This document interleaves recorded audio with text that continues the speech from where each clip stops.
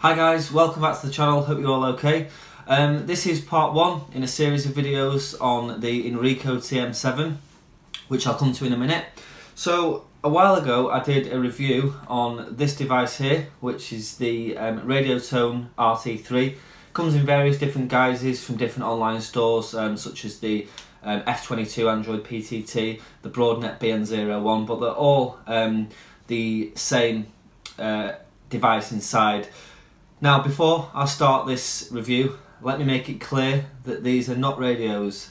They have an appeal to a lot of radio users, which is what I'll come to, and they look like radios, but they're not radios. I'm fully aware of that. I had a lot of comments on the review on this saying it's not a radio, and I'm fully aware of it. They are branded as network radios, but they're not a two-way radio as you and I would call a two-way radio, so let me just be clear on that one for the start. So these are becoming increasingly popular with apps such as Zello, TeamSpeak and FRN, and with these lower versions of Android, people are actually making various PTT apps to go with these. So what they allow you to do is talk to each other, talk in groups, privately over the internet, using a PTT button. They are, I suppose, a novelty really, because there's nothing that this does that your smartphone can't do, i.e. an iPhone or something like that. But they're nice, a nice device, nice and rugged, and just another avenue to radio. So the videos were quite popular with this. Had a lot of people asking questions, giving comments and stuff, and the feedback was relatively good. So thank you for that. So I've had this for a while and I'm really impressed with it. It's a nice little device. It does run old Android, you know, and there's nothing new and special about these sorts of devices, but it is good. I am impressed with it and I do use it every day. And when 2 meters and 70 centimeters are dead round here, which is often the case, I can talk to other amateurs, other friends and anyone on this. So yeah, it is quite good. And I would highly recommend these. So what I want to go through today is this device, which is the Inrico TM-7. And this is branded as a network mobile radio, and I'll show you what's in the box and we'll do a quick overview of it. So I was looking online a while back at PTT devices and I came across this, and I got in touch with the seller, asked him a few questions, and I ended up purchasing one, and we've sort of worked together to get some information and do a review on it, which is what I'm doing today. So before I start with this, there's a link in the description below, and it's valid at the time of filming and thereafter for as long as the seller agrees to have it up, which will offer you 10% discount on this radio with a voucher code in the description below. So that's a nice little bonus. I don't gain anything from that, so if you buy one, I don't gain anything from it. I'm just working with the store to help promote these really good devices. So I've had this a couple of weeks now. Some of my existing subscribers will know that I've not really done much on YouTube for a few weeks, so I've not been too well. So I have had a chance to play around with this, so it's not going to be a true unboxing because everything's out here on the table. I'm just going to show you what's inside the box. So you can see on the box there the graphic work on the front of the radio, and then there's some IMEI codes on the side, and it's pretty straightforward, and you can see there it's the Inrico TM-7. So I'll put that to one side and I'll show you what you get in the box. So in no particular order, you get a GPS antenna there with an SMA connector on the end, and on the other end you've got your GPS antenna there with a sticky back plastic which you can mount to your car windscreen for any applications that use GPS. You've got a microphone bracket there and a set of screws. You've got thumb screws in there for the mounting bracket and screws to mount the bracket onto whatever you want to mount it onto, so whether it's the dashboard of your car, a desk, anything like that. You've got the mounting bracket, which is a nice metal mounting bracket there with plastic teeth on the side for gripping the radio in one position, so you don't have to tighten them too tight. You've got a 12 volt power cable there, which I really liked. It's a fused power cable, and on one end it's got two tinned wires for plugging into a radio power supply. You can also link that up, solder it to a car 12 volt power supply, cigarette lighter power supply, or you can use a mains adapter to convert it to 12 volt, but that's what this radio runs off, 12 volts, and there's an inline fuse, and on the end you've got the little plug that goes into the radio. We've got the radio itself, which I'll come to in a minute, and you've also got a microphone with the flexed cord, an RJ connector on the end, and the bracket on the back for mounting onto the holder. And it's a really solid microphone as well. That was one thing that impressed me with this radio. You know, usually with a lot of these mobile radios, the microphone lets them down, but this is quite a decent microphone, so that's all good. And then inside you've got the user manual, which is really straightforward. English is good. It's English on one side and Chinese on the other, and it just shows you some of the buttons and functions. But if you're familiar with radios and Android phones and smartphones and technology, you're not really going to need that. It's very simple. So what I'll do, guys, is I'll bring the camera in and I'll show you some of these bits and pieces in more detail, and we'll go through the setup on this radio. Okay guys, so here's the unit itself in front of me now. You can see it's in quite a nice size unit. I was really surprised when it came, the size of it. I thought it would be smaller on the front and deeper at the back, and it's actually nice and chunky on the front, sort of the size of your Motorola and Hytera type mobile radios, but nice and shallow at the back, and that's because there isn't nearly half the hardware in this than there is in a proper radio. So nice small plastic shell on it, which means it can be easily mounted on a shelf, on a desk, in your car, under the dashboard. It's going to go in places that a normal radio can't go. So quite happy with that. I'll just run around some of the controls on the front. So you've got this knob here, which is a control selector, and it pushes in to actually select what you've moved it to. So you turn this round and it selects different options on the screen. I thought this would have actually been a volume control, but it's not. That's what it's used for. You can map these buttons in an app on Android, apparently, which I'm going to go through in probably part 2 or part 3 in the series on this video, so I'll come to that. You've got your power on button there, you've got the socket for the microphone, and you've got P1, P2, P3 and P4. Now P1 and P2, P1 changes between SIM 1 and SIM 2 because it's a dual SIM device.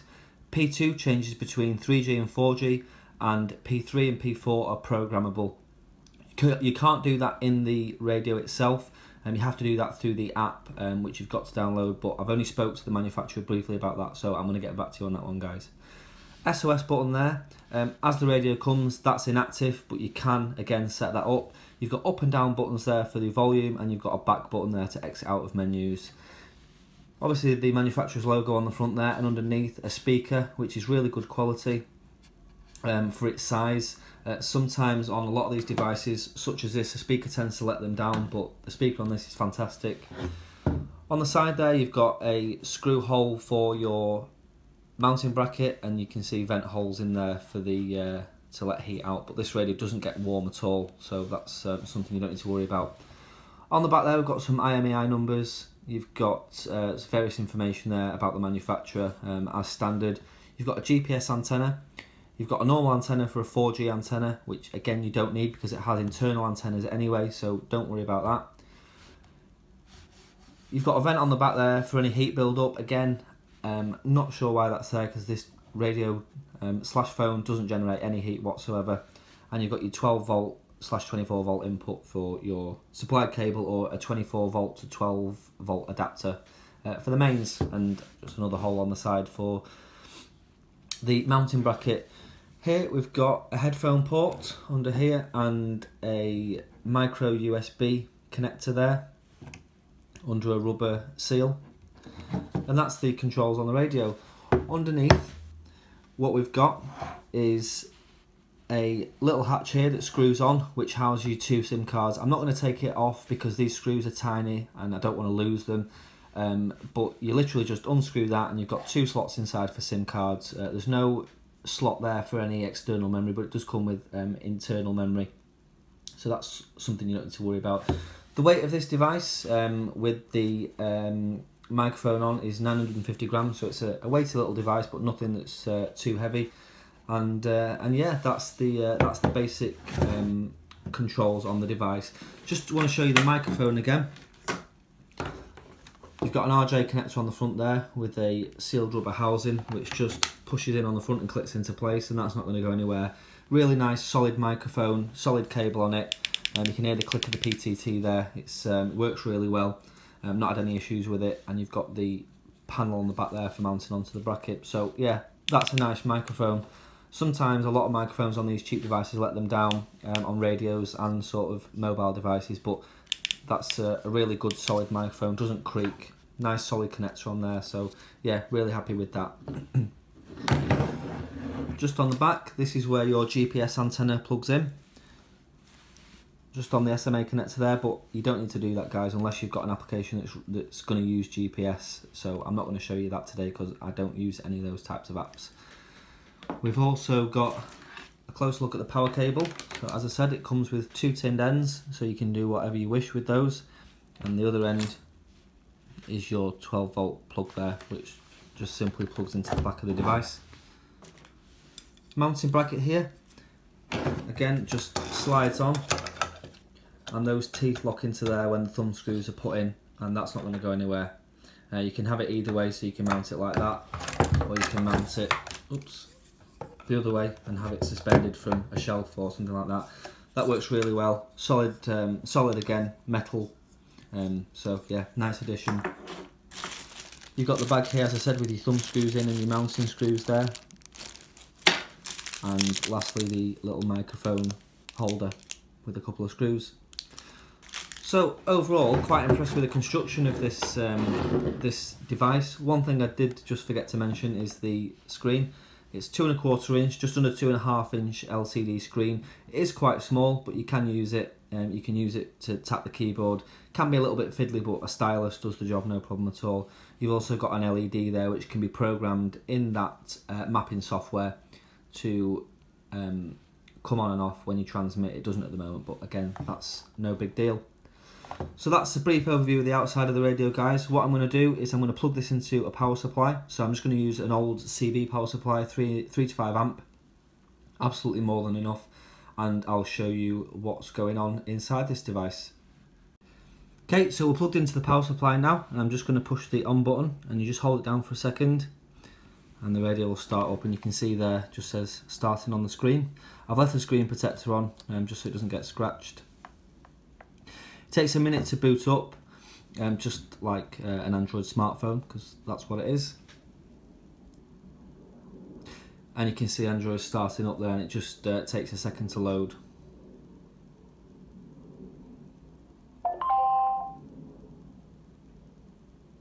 Okay, so there we go. You've got the little desktop screen there, and it just takes a couple of seconds for everything to come through, but you've got the clock, the date, you've got a signal meter on the top right there. So just like a normal Android desktop there, you push that button and you see all your apps. I'm not going to go into all these apps in detail because that's not what the video is about, but you've got the clock there, which is self-explanatory. File manager for photos and videos, because this device has external cameras, external printers that you can buy for it, which I don't have, but you can use those to take photos and things like that. But you've got file manager on there. Maps, which does work. Messaging, so this, despite it being a phone, will send and receive text messages but won't send and receive calls. There's no option on the screen there to send and receive calls, and I did try and ring it and it said this device isn't accepting calls at the moment. You've got your Play Store there, your Google Play Store, so you can download apps. So any app will work on this, or should I say most apps work on this. So Facebook will work on it, WhatsApp, YouTube will work on it, and it does play videos on there, just like this one does.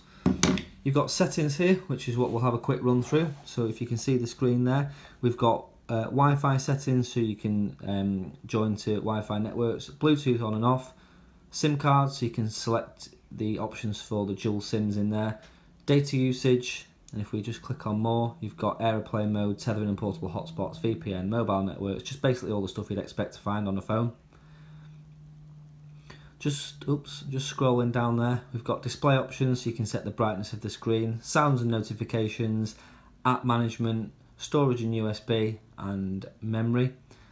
So just on memory there, you can see we've got average memory use of 362 megabytes, total memory 467 megabytes, and free 106 megabytes. So memory on this, there is some memory, but it doesn't have a great deal of memory. But if you're just using it to communicate with, you don't need tons of memory anyway. Personally, you've got location settings there, security, so you can put a pin lock on this and other sorts of things. Accounts, that's for Google accounts, so you can link your G+ accounts to those. Google settings, language and input, and backup and reset. All really straightforward stuff, guys. If any of you watching this want me to go into any of these settings in more detail, just drop me a comment and I'll do that for you. Time and date settings, schedule power on and off, so you can set it to turn on or off when you want it to. Accessibility, so that's larger typefaces and things like that for people with various disabilities. Printing, so as I say, there is an external printer for this which you can use. I would imagine you can also print over Bluetooth if you needed to. And just about the phone at the bottom there, we've got the status, which tells you phone number and all that sort of stuff, which I'm not going to show you, obviously. You got your model number there, TM-7, Android version 6.0. You got your Android security patch level, and all sorts of bits of software and hardware related data there. So that's quite straightforward there, guys. We've got just gone through all the sort of settings. And the main event at the bottom, Zello, which is the main app I've bought this device to use. Okay, so I am going to do a video showing you how to use Zello, guys, at a later date on this radio slash phone. So I'm just going to give you a quick overview now. So I've set up a channel on Zello, so you can do one-to-one communications and you can do group communications. It is entirely private. Just one thing to note is, like this RT3 here, this runs on mobile data and Wi-Fi. So I'm in the home at the moment and we're running on Wi-Fi. You can see the little logo at the top there. So that's what we're using. I've got a data SIM in here, which is really cheap. You know, a lot of people could be put off by something like that, but you can get data so cheap and it uses so little data. These sound messages that are going off through this app are just such low quality. They're fully readable, but the low quality in terms of the file size is so small that it doesn't use hardly any data. So I'm on my own channel here, which is Ringway Manchester. Just a note, guys, please don't add this channel. This is just what I use for testing these devices and other bits and pieces. So please don't add me on this channel. If you want to add me on Zello, on this device it's RMComms TM-7, and on this device it's just RMComms, RM obviously standing for Ringway Manchester. So please don't add the channel Ringway Manchester, because I won't accept you to it, because it's just for testing only. So we're on the channel there on both these devices, and if I key up the mic, test 1 2. Test 1 2. Test 1 2. Test 1 2. Now there is a slight delay that can be caused by all sorts of things. It can be Wi-Fi. Don't forget this is running purely over the internet through lots of different places, different servers. So there is sometimes a slight delay. I spoke to a friend of mine on this for about 2 hours the other night, and we didn't notice any delay whatsoever. So you can see the devices work with each other just like a radio would. So I'm keying up in Zello, and this device is receiving it. I'll key up on this one, and you can see the TM-7 was receiving it. So I'll show you Zello in more detail in probably the next video, guys, but that's a little bit of an overview. What you can do with Zello is add different channels, so people stream their scanner feeds, people stream their amateur radio feeds, people stream all sorts over Zello. So, you know, if there's nothing happening on your scanner, there's other groups across different areas that are streaming scanners, streaming all sorts of stuff, talking to other amateur radio. There's amateur radio clubs, amateur radio groups on Zello, so it really does open the doors, you know. And for someone who has planning issues that can't put an antenna up, this is a great way of keeping in touch with their amateur radio friends. Although not strictly radio, it's another avenue of communications, and let's face it, that's what radio is all about for a lot of us. So back to this device. It does have a touch screen, so if you don't have the microphone, you can key up by touching the microphone logo on the screen there. So it's a fully fledged touch screen on there, and I just want to see if I can show you the keyboard. So as I say, it is quite a small keyboard.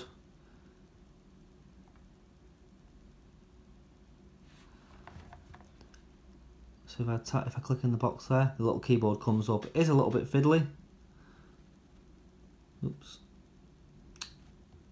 As you can see, but a stylus will work absolutely fine on there, and I've got quite chunky fingers, so I do find it a little bit difficult. That's probably the only negative of the radio, but the screen's tiny on this anyway, so it's not something that's new. It doesn't affect the use of the radio whatsoever, but the keyboard is quite small on the screen, but it is a fully working touch screen. which is good. Okay guys, so that was part one, just an overview and to show you what you get when you buy this radio. Like I say, there will be more parts coming with this. I'll do a video showing you how to work Zello on this and what Zello is all about. We'll also do a bit of testing and have a bit of a QSO. I did put a couple of calls out, but on the groups I'm on, there was no one online at the moment, but I've only got a couple of groups on this, so I'll get some more groups added and we'll get a QSO set up on here just to show you how it works. And I've got all the bits and pieces coming. I'll show you how to map the buttons and things like that. But yeah, it's a great device. Definitely a alternative to radio, or a sideline to radio. I was talking to a friend of mine the other night who's moved out of the area, and we're no longer in radio contact because of where he's moved to. So this just allows us to talk, and this allows us to talk. He's got one as well, so you know, it's great for keeping in touch. As I said at the beginning of the video, I'm well aware that these are just smartphones at the end of the day. They're not technically radios, but they are a great little device and a nice addition to the shack. And as I say, for people who have planning issues, who can't put antennas up, it's another avenue to go down. There's plenty of amateurs on here. In fact, I've probably spoken to more amateurs on here in the past couple of weeks than I have on the radio, because we know how quiet radio can be from time to time. So yeah, I hope you enjoyed that, guys. It's just a basic overview. I've got plenty more coming on this radio. As I say, there is a link in the description where you can buy this radio with 10% discount from the store. I got the unlocked version, which is slightly more expensive, but it's not limited to certain networks, so just check that out when you are looking to buy. The locked version is quite a bit cheaper, but I'd go for the unlocked one, but that's up to you. As I say, I don't benefit anything from you going on and clicking and purchasing from that link below. It's just a agreement that me and the store set up when we discussed reviewing this radio and sort of getting it out there to the community. I think there's definitely a way forward in 3G and 4G communications over these sorts of devices, using Wi-Fi and mobile data as a sideline to radio. There's also you know, a lot of commercial uses to these devices, whether it was security, whether it's, you know, there's a million and one businesses and organisations out there that use radio, and for a lot of them I'm sure these would be a better alternative. So yeah, I'll leave that one there, guys. That was part one. Plenty more coming on this, so make sure you stay tuned for that. If you haven't already subscribed, hit the subscription button below. Really appreciate it. We're well over 2,000 subscribers now, so thanks so much for that. If you like this video, give us a thumbs up, and if you've got any feedback, suggestions about this device, what are your thoughts on it, what do you think of it, is it a good sideline to radio, is it going to kill radio? Let me know, drop me a comment in the box below. You know, I've done a couple of videos lately that have generated a lot of discussion, so by all means talk to me in the box below. Let me know what your thoughts are on these devices. Is it something that's interesting to you? Is it something you wouldn't touch with a 10-foot barge pole because you're radio through and through? Let me know. Let's get a discussion going on this, guys, and see where it goes. So thanks for watching, and stay tuned, and we'll catch you in the next one. Quick one, guys, if you've not already checked out Ringway Manchester 2, that's my second channel. The link is in the description below and also on the screen here. Head over there, hit subscribe. We're on over 100 subscribers over there now, which is brilliant. So head over there, see what you think. It's more of a sort of B-roll channel, very similar to this one, so if you like what you see on here, you're going to like what you see on there. I still put 99% of my content on this channel anyway. That one's just a sideline for stuff that doesn't really fit with this channel. So yeah, head over there, click subscribe, and stay tuned for more on there as well. Thanks very much.